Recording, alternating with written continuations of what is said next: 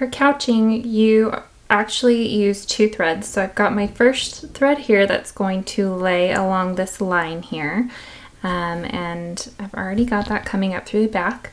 And then you have a second thread that I'm going to bring up ever so slightly to the top of my line, about a stitch length forward. And then just make a teeny tiny stitch over your thread to the other side of your line. And it tacks this laying thread in place. So at even intervals, we're going to keep going along this line. Bring my needle up from the back. And then make a tiny stitch down to tack down that thread. So continue along the line, top of the thread,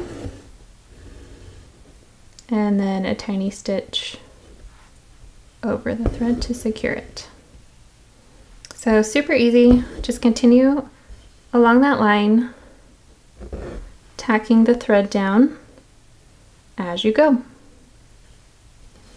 And then when you get to the end of the line, put a needle on the thread that you have had laying across here and take it to the back of your work and secure it in the back. And that is how you do couching.